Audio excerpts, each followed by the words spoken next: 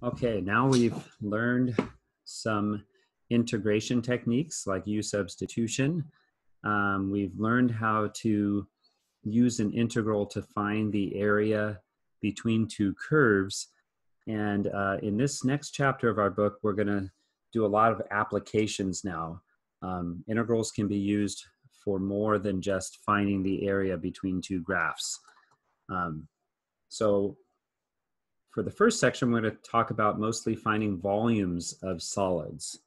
So here's an interesting example. Imagine you had two quarter cylinders, a quarter of a cylinder, intersecting. Sometimes you kind of see this on the corner of a ceiling. The intersection of two quarter cylinders forms a little tent-shaped solid that I've drawn here and then blown up here. And so what we're going to do is find the volume of that solid. So what is the same about finding the volumes of solids, we're going to borrow that idea that just like with finding the area between two curves, we divide the area into a bunch of thin rectangles, and then we write a formula for the area of one of those rectangles, and the integral does the job of adding up the areas of an infinite number of rectangles. The idea for finding the volume of a solid is to imagine slicing it. If you think about slicing slices of this tent-shaped solid at different heights above the bottom of it, which is a square, every slice or cross-section at a height of x from the bottom are thin squares, square slabs with a little tiny thickness, which we'll call dx. Remember, dx in the context of rectangles, when we were doing area, represented the little thin width of those rectangles. So, for example, and it's helpful sometimes to get like a couple of different views of this. The overall solid looks like this. We're going to call the length of each side of one of my squares y. Let me bring this back up. The bottom square is a square with each side being 3, but as you move up, the length of each side of the square will get smaller. So that's going to be a variable. So we're going to call the length of each side y. And so here's a blow up. Here's one of our square slabs pulled out. The volume of our square slab is going to be y times dx, length times width times height, y squared dx. Now, if we put a side view of this solid, if you were looking from the side, you would see this would be one of the edges of the square. And now here's where we're defining x to be the distance from the base to the top, from the bottom to the top. Okay. And looking ahead that we're going to have to integrate and find the volumes of all of these square slabs throughout that region, what we want to now try to do is get this y in terms of x. So if we look at this picture here, I'm going to slide this up a little further. Remember, the radius of the quarter cylinders was 3. If I draw a little auxiliary line from the corner to the edge here, that is a radius as well, so that has to be 3. If x represents the distance from the bottom, then I can use the Pythagorean theorem, x squared plus y squared equals 3 squared, to find an expression for y squared. I don't even have to take the square root. I can replace that y squared with 9 minus x squared. Now I have the volume of any one of those slabs, those square slabs, written as 9 minus x squared times dx. And so if I want to find the total volume, the integral, if I integrate this volume formula from 0 to 3, from the bottom to the top, that will give me the total volume. And it's a pretty simple integration using your power rule, plugging in 3 and 0 gives us a volume of 18. Let's look at another volume question. Okay. So if you take a half of a circle and we rotate it around the x-axis, it sweeps out a very familiar three-dimensional shape, a sphere. Okay. And so what we're really going to be doing here is finding the volume formula for a sphere. Some of you may know that formula, but maybe don't know where it comes about.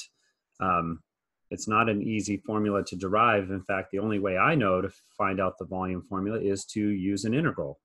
So if you've ever been curious about where the volume formula for a sphere came about, this is going to answer that question. So if I take the top half of a circle with a radius of a,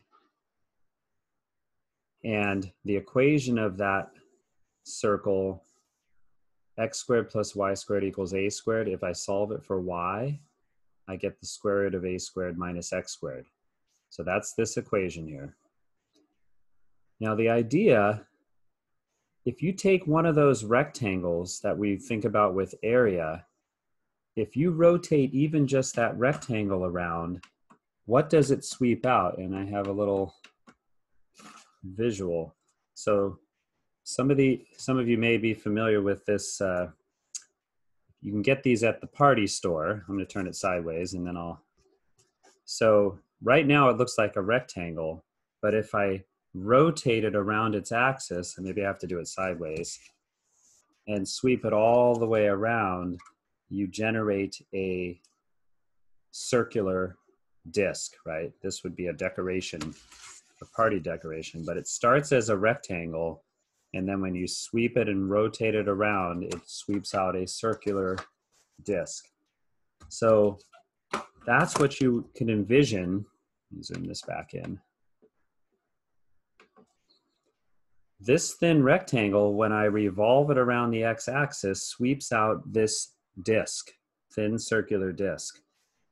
And every rectangle in this circle would sweep out a disc like this. So in the same spirit as the previous problem, every cross-section of this sphere is a thin circular disc. If we can find a formula for the volume of one of those thin circular discs, we can use an integral to add up all of the volumes to get our volume of a sphere. There we go. Okay. The volume of a thin circular disc, remember a thin circular disc is just like a cylinder.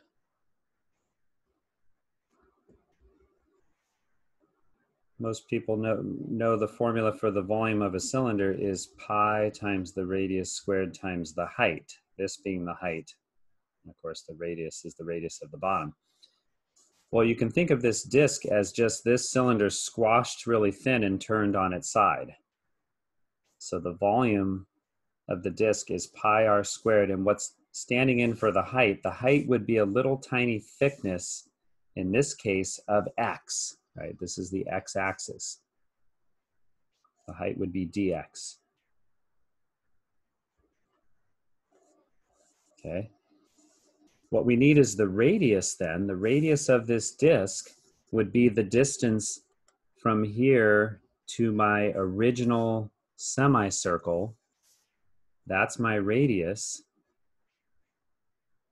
And therefore my radius is the square root of a squared minus x squared. So I can substitute that in for r, square it. And now that I have my volume formula in terms of x, I can integrate it from negative a to positive a to find the volume. Or, okay, if you know that there's symmetry involved here, right? The right half of the sphere has the same volume as the left half. And as you've probably become aware, it's really nice when one of your limits of integration is 0 in terms of plugging in, right? That makes it easier. So you can either integrate from negative a to a, or go from 0 to a and just double your answer. Here we go, right here, from 0 to a. So I'm going to double that. So I don't have to, so I get to plug in 0. Now, if you square the square root, that gets rid of it.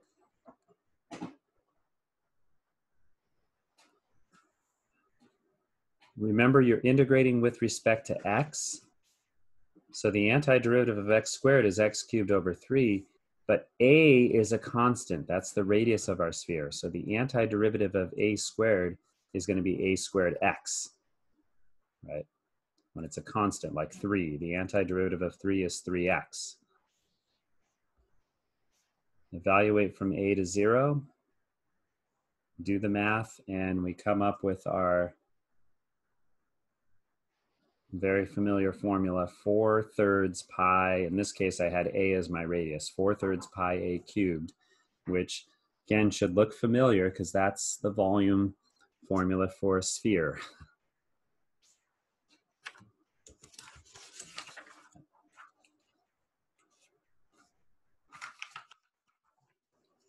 Let's look at another solid that's formed by revolving an area. A lot of the problems in this first section involve generating solids by taking an area and then spinning it around an axis.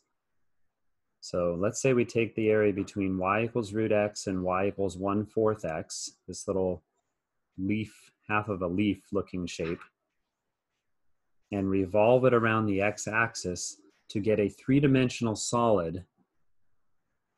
Okay. And we're going to imagine cross sections cutting through it vertically. This time, you don't get a solid disk here because this space was all empty, right? This was all empty space. So when we revolve it, this space is all empty. So if you cut through there, you're going to get, we call this a washer. If you've ever screwed a screw into some wood, you want to have a washer to prevent the screw from going in too far here, right? So that, that shape we call a washer. And every slice through here is going to look like this shape. It's just the hole is going to get bigger in the middle, huh? They're going to just be different sizes. So how do I find the volume of this? Well, I would just take the volume of the outside disk and subtract out the inside. So it's pi r squared dx minus pi times little r squared dx. You can factor out the pi, and you can bring the dx out over here. I guess there's really parentheses there. So there's your general formula for the washer method. The big radius, this is why you want to draw the pictures. If they give, usually they won't give you the picture, so you want to draw the graph. The outside radius, big R, is the distance from the x-axis to the furthest function from the x-axis. So that would be your square root function. I'm putting that in for big R. And little r is the distance from the x-axis to the closest function to the x-axis, which is your 1/4 x. And then you do want to add up all of these washers from 0. Your last one would occur at x equals 16, which was the intersection of my two equations. Okay, here we're just going to do a setup. We're not going to work those out. Now, what if I took that same original region and revolved it around the y-axis? So I'm taking this little leaf that we started with. This was y equals root x. This was y equals 1/4 x. They intersected at 16,4. But I'm going to now spin it around the y-axis to get a shape that looks like this. It's like a cone with a curved inside, right? Now, to find the volume of this, to cut this thing to get shapes that all look the same, we want to slice it horizontally. So we're going to get horizontal washers.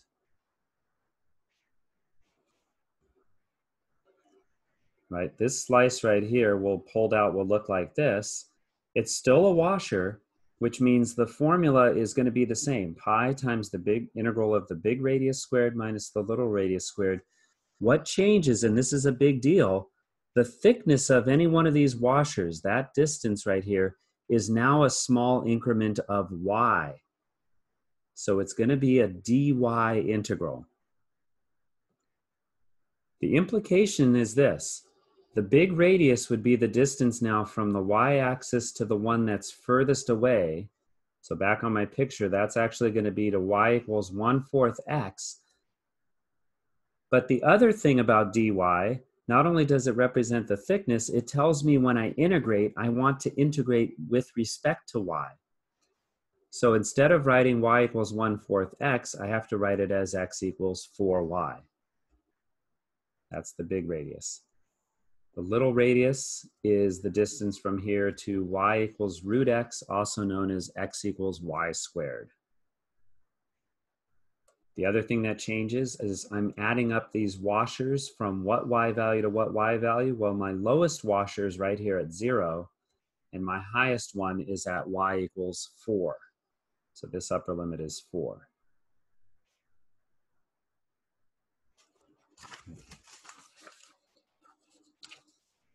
The most common rotation is taking a shape and rotating about either the x-axis or the y-axis, but we can rotate these things about any line. Let's say that same region, original region, I'm going to now revolve around y equals -1, which is a line 1 unit below the x-axis. So instead of rotating around the x-axis, I rotate around this line, and I get a larger solid. It's hollow, right? Vertical cross sections are still going to be washers, just like in the first example, part A.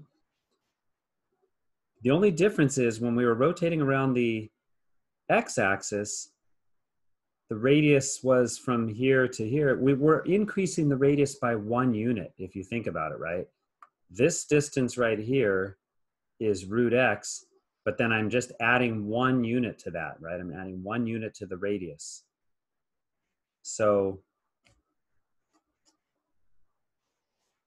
my big radius now becomes root x plus 1. I'm adding 1 to the radius, and same thing for the small radius. It's 1/4 x plus 1 squared.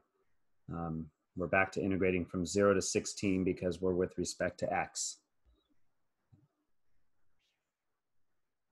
And then one last one with this shape.